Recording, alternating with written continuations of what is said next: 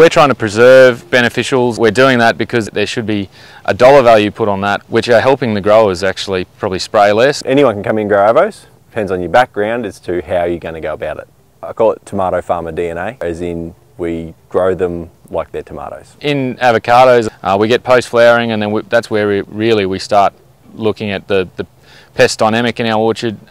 Fruit spotting bug is certainly number one. We've got fruit fly, we've got mites. Then certainly we get loopers and other lepidoptera pests that come into the orchard as well. When it comes to beneficials, I mean, we've got a raft that do come in here: green lacewing, cryptolemus, a lot of microhymenoptera. Assassin bugs are certainly another key one, and spiders. On the tomatoes, we've been IPM since before IPM was a thing. If there's an option to use it that's going to be cost effective, we're there. Certainly making sure that those ratios are all in the favour of the predator and beneficial side of it. You see it through some of the drop sheet monitoring we do.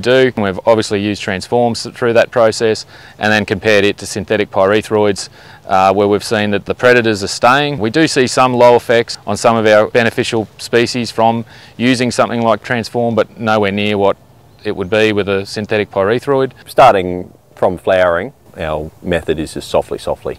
It's your transforms in that early piece, and then go in with the broad spectrum stuff later.